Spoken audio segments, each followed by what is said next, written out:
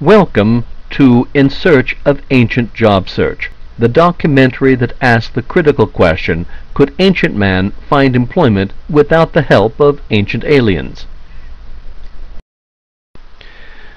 'Twas in the long ago time the ancient epic begins, and that epic will be the topic of our program today, an epic that comes from a time lost in the mists of history, forgotten and unsuspected by mortals who now carelessly walk the streets of modern cities to answer want ads and fill out applications. These ancient times were marked by unspeakable dangers and unimaginable foes, and the men and women in need of employment who faced these perils possessed courage and endurance. The annals of their adventures, mostly inaccessible to modern peoples, would inspire current job seekers, for as these noble ones overcame obstacles and threats to get to job interviews on time, they gave rise to heroic songs heard around campfires throughout the earth. Fortunately, one of these songs, an epic of Melwalla's job search, has been discovered by archaeologists excavating an ancient McDonald's restaurant dating from before the last ice age. That's literally over 2.8 million years before the earliest verified artifacts of human civilization, which were discovered at Göbekli Tepe and date from 11,500 years BCE. This job search song of Melwalla, so much older than the ruins of Göbekli Tepe, will rewrite the history of human job search. Moreover, the quarter-pounder excavated with the stone-engraved song of Melwalla was still edible. The lead archaeologist had it for lunch. But enough of that. Introductions can be so tedious. Let us proceed to the actual PowerPoint presentation of this ancient song. The actual animated lithographs will augment our translation of this epic, adding dramatic power to the story. So without further ado, here now is the Song of Melwalla's Job Search. I, Melwalla, son of Hashkir, of the tribe of Krom, which inhabits the land of the melting ice mountains, lost my position as team leader for the McDonald's restaurant, located at the head of 3 rivers. We were experimenting, serving porcupine meat in our Happy Meals, for this would be a healthy alternative to the more fatty bison meat we had been using. But alas, an unremoved quill punctured the lip of a young warrior. The resulting lawsuit closed the restaurant, forcing me to look for new employment in the plain of 3 rivers, for there were no opportunities in the land of the melting ice mountains. So thus I began my quest. Oh, incidentally, the epic is written to engage the tribe's participation around the campfire. We will honor this ancient tradition, so you, our modern tribe, will join your voices to the tribes of old and accompany Melwalla in his quest for a new job, helping him to make the right decisions. You will aid him to overcome monsters, demons, receptionists, and interview questions. Your aim? To ensure that Melwalla gets the job he is looking for. Are you ready?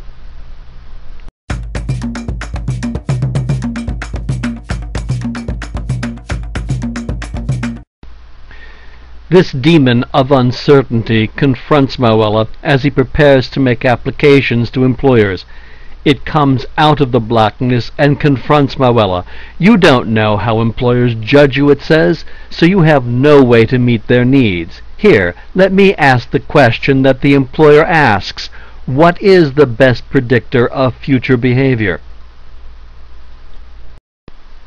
The demon laughs as Melwalla thinks of the possible answers. A. The applicant's resume. B.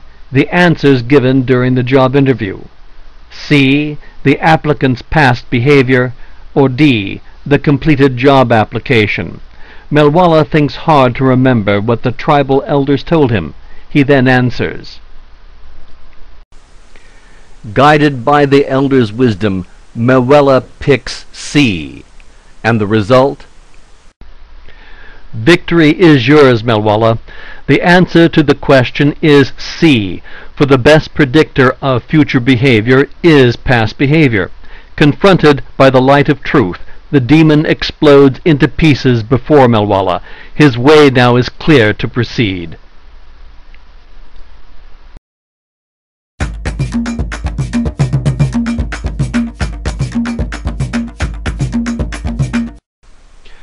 One of Melwalla's employer choices is woolly mammoths are us. He has experience skinning mammoths and would like to get a job in the skinning department. When he calls, he gets the receptionist, known throughout the plain of 3 Rivers as the Great Wall of Despair. She says, "Woolly mammoths are us. How may I help you?" Melwalla replies, A. Connect me to Human Resources, please. B. Please let me talk to the supervisor in the skinning department. C. Hello, my name is Melwalla. I have a packet to send to the supervisor in charge of skinning. Could you verify my information? D. Hello, could you tell me if they are hiring in the skinning department?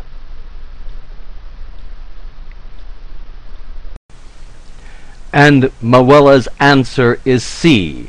Hello, my name is Melwalla. I have a packet to send to the supervisor in charge of skinning. Could you verify my information? And the result? Victory is yours, Melwalla. The answer is C. You follow the rest of the script that the elders taught you. As a result, the receptionist gives you the name, number, extension, and fax of the person you really want to read your resume, the supervisor of the skinning department, who is the real hiring authority. And so it was that Melwalla obtained the vital information he needed to make direct employer contact, specifically the name and contact information of the hiring authority. Phone scripts can be quite useful, just like the one you have in brochure 13 from the workshop. But I digress. Melwalla has learned the difficulty of his quest. Finding a job is often the hardest work a person can do. This Melwalla was discovering. So he saw the importance of getting assistance and good advice. Today, these can be found in a good workshop, but in Melwalla's time all they had were wizards. And he needed one because these challenges were difficult.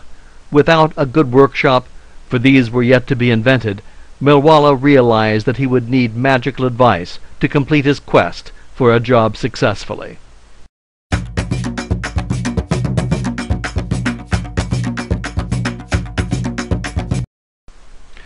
Though Melwalla had gotten through to the supervisor of the skinning department, and was that much closer to his goal of working for Woolly Mammoths R Us, he still needed wisdom to prepare his next step, and so it was that Melwalla journeyed on to find the great wizard of the plain, and to beg his help.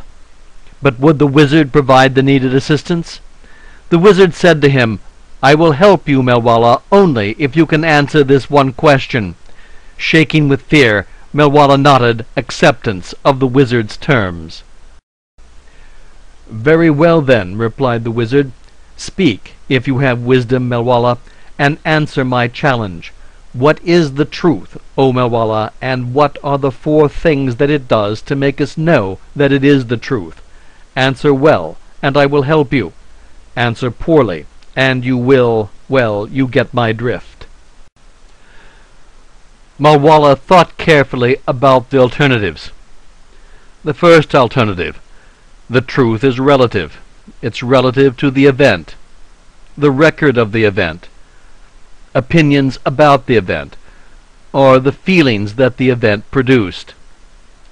Second possibility: the truth is socially determined by the public poll, or by statistics, or by the news report, or by informed public opinion. Third alternative: the truth is what works. It describes, explains, predicts, and allows one to influence. And the fourth alternative: the truth is simply a matter of power.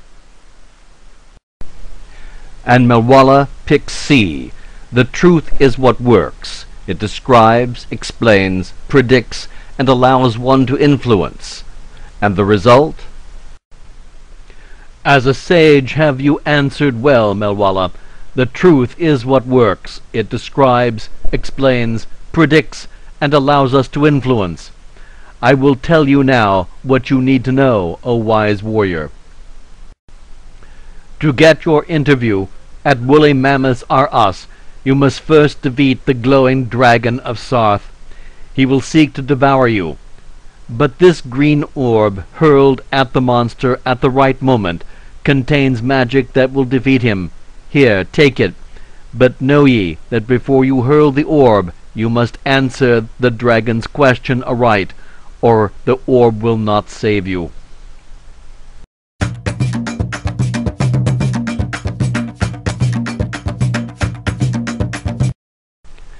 The wizard's advice was dreadful as it was wise, for Sarth is a great swamp, with trees and bogs and stagnant waters. Even in the light of day, the place is enough to turn the bravest warrior pale. And if you know anything about dragons, it was just the kind of place a dragon would pick to ambush a lost and unwary traveler. Melwalla, innocent in the ways of dragons, could not know the glowing dragon might play this awful place to its advantage. Unaware of this strategic danger, Melwalla painfully slogged his way through the putrid vegetation. The vile surroundings had a most unusual effect upon him. He felt as if all color had left him for fear, that he had been blanched white. And then suddenly he heard the orb speak. "Melwalla," the orb whispered, "I suggest that you look up. You might find that useful." As he pondered what mystical meaning there might be in the orb's words, Melwalla decided to do the obvious. He looked up, and there he saw the glowing dragon of Sarth springing its ambush upon him. But as he locked eyes with the dragon was forced to stop. To devour Melwalla, according to the rules of dragon warfare, he was now obligated to ask a question. If Melwalla answered well, then the dragon had to allow the warrior to hurl his magic orb, which would risk death if the orb hit its mark. If he answered poorly, the orb would provide no protection, and Melwalla would be lunch. Wanting to dine early, the dragon cleared its throat. Breathing fire does that to a person. And then the dragon asked, "When you go for your job interview," said the dragon, "you should greet the interviewer according to these 3 letters, G-N-P. What do they mean, O Melwalla? And give me an example that proves your understanding, or lunch you will become for this hungry dragon. Be swift to answer, for this is an awful place, even for dragons. Thus I will do you a courtesy. I will take you out to eat." As the dragon eyed Melwalla to determine the size of the pickle he might need for the sandwich, Melwalla thought back to his youth and the cave paintings he grew up with. His grandfather, Cush Bashar of the tribe of Crom, had painted GNP on the wall of his retirement cave. He had taught Melwalla the magic, but Melwalla could not remember what his grandfather had taught him. He could only think of alternative interpretations. And those alternatives filled Melwalla's mind as he watched the dragon above, licking its lips. Melwalla thought GNP could mean A. Gross national product. Then it could also mean B. Gurgling, noxious predator. That would fit the dragon, certainly. Then it could mean C. Greeting, name, position. But that sounded too simple. Or it could mean D. Go neutralize the problem. That at least sounded businessy. Suddenly Melwalla remembered what GNP meant. It meant greeting, name, position, as in, "Good morning, my name is Melwalla, and I'm here to interview for the woolly mammoth skinning position you currently have available." The magic ball, now activated, was hurled at the dragon, and the dragon was defeated. The defeated dragon dropped from the sky, completely vanquished, and Melwalla's color returned to him.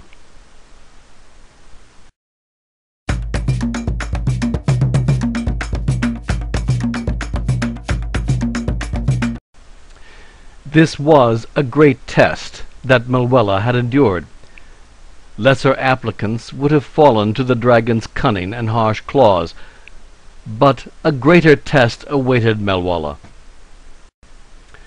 Nonetheless, now the glowing dragon of Soth had been defeated. Melwalla still has no set interview with woolly mammoths or us, but he has delivered his resume to the supervisor of the skinning department, in which he wishes to work. His defeat of the glowing dragon will help him, for he has skinned the beast, and has the dragon's skin and head as proof of his advanced ability. If the supervisor contacts him, he will be able to demonstrate concretely his actual technical skill. In fact, our news department has learned that a messenger is now on his way to deliver an invitation to Melwalla to interview for a skinning job, but to be successful he will have to overcome the question demons. And here is that messenger now offering the opportunity to Melwalla to interview. But nonetheless he warns Melwalla that the question demons await, and that they are always angry and hungry. Melwalla arrives for his interview at Woolly Mammoths R Us, expecting to meet with the Woolly Mammoth Skinning Department supervisor. Instead, he discovers that he is scheduled for a team interview, and the team interviewing him is made up of the ever-angry and hungry question demons. They are known for questions that can turn warriors into whimpering children, and then absorb their souls into oblivion. The first question demon steps forward menacingly and asks, "Tell us about yourself, Melwalla." Melwalla thinks for an instant. He sees 3 answers to give, but he hesitates. These answers play in his mind. Which shall he choose? Help Melwalla select the right answer. Answer A. I am Melwalla, son of Hashgir, of the tribe of Crom. Our tribe is known for killing and skinning woolly mammoths. My ancestors skinned woolly mammoths, and I wish to join them in this activity upon the plain of 3 rivers. I know that I have the inborn talent for this work. All I need is the opportunity to show what I can do. In no time, I will be a tip-top skinner. Answer B. I moved to the plains because there are few opportunities in the region of the melting ice mountains. I had a job with McDonald's, but that restaurant got into some prickly problems and closed down. So I need a new job, one that will use my experience and allow me to acquire new skills. I am a fast learner, good with a club, and willing to start on the bottom in this mammoth industry. Answer C. I have recently moved to the plain of 3 rivers from the great melting ice mountains. I think this is a good place to live and work, but the best way to tell you about myself is to tell you my job skills. I am experienced in skinning large animals. In fact, I have a dragon pelt with me that I recently processed. I can fabricate all tools required for the skinning process, and am experienced in maintaining these tools. I have been trusted to troubleshoot difficult skinning projects and meet quotas. I will work any hours. I am strong, productive, a good team worker, and a problem solver. Is there anything else you would like to know?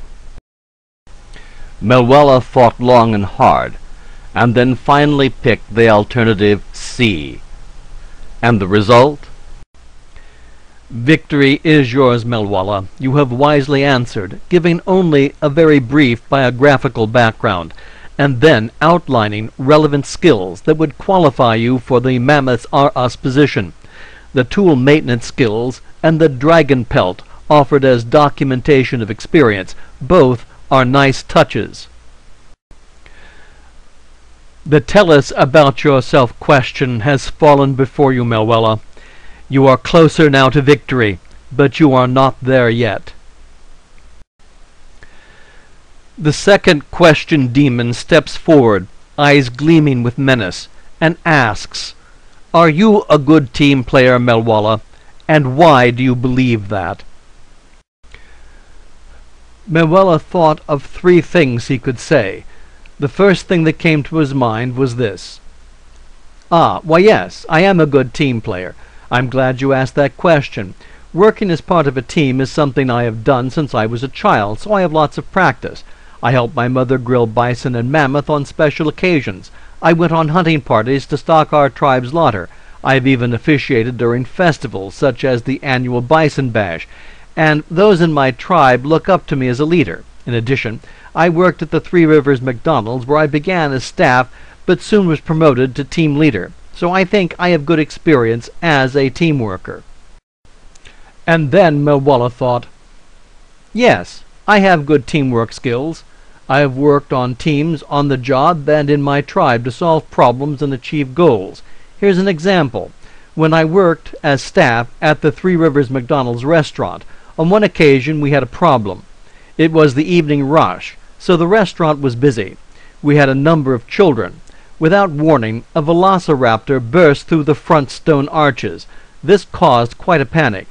We were afraid that some of the children might be eaten. Krob, son of Krieg, was a sandwich maker. I asked him for some and used them to distract the angry creature. I also had some French fries. I fed these to the reptile until it became more calm.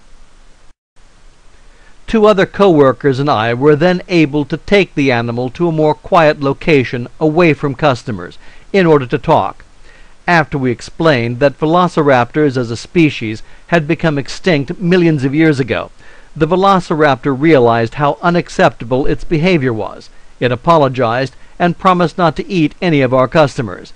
We gave it some coupons for quarter-pounders, and it became a good customer. Never had a problem from it again. And that's why I think I'm a good team player. Teamwork is a good way of solving problems. Let me explain. When a business encounters a problem, it is a problem that affects all employees. That's why a representative group of employees should be called upon to address such problems in the name of the entire organization. This builds trust and respect among group members, allows natural leaders to rise to the top, and empowers management to position the company more competitively. The resulting success in resolving problems is the work of the entire organization. Everyone can celebrate. That builds morale and provides incentive. That's why I'm committed to teamwork, both on and off the job. Again, thinking deeply, Melwalla chose alternative B, the story of how he and some co-workers turned a noxious velociraptor into a congenial and faithful customer. Victory is yours, Melwalla. You have wisely answered, giving a concrete example of teamwork, along with the added qualities of leadership and problem-solving. The story also demonstrates effective customer service. Well done. Congratulations, Melwalla. The "Are you a good team player?" question has fallen before you. You are now closer to victory, but you are not there yet. The last question demon, with an evil swing of its scythe, asked Melwalla, "What are your future plans, Melwalla?" Melwalla could think of 3 things to say, but which one? Alternative A, I would like to get your job. That certainly would show ambition. Or alternative B, I would like to start my own business. Wouldn't that show even more ambition?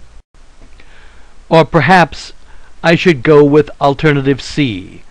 I would like to use the skills I have and acquire new skills that would prepare me for greater responsibility. But which should he choose? If he chooses right, he will meet his new boss, the supervisor of the skinning department. If he chooses incorrectly, he will still meet the supervisor of that department, but not as an employee, instead Melwalla will be the product. Melwalla finally decided to choose C. I would like to use the skills I have and acquire new skills that would prepare me for greater responsibility. The result of his choice: Welcome to the Woolly Mammoths Are Us Skinning Department, Melwalla, son of Hashgir, of the tribe of Crom. I am your new boss, Flaming Horns, son of Ashgore, of the Volcano tribe. Good to have you aboard. Let me introduce you to our crew. Then I will assign you to our new hire training. Again, good to have you with us. With your background, you will certainly be a nice addition to our department.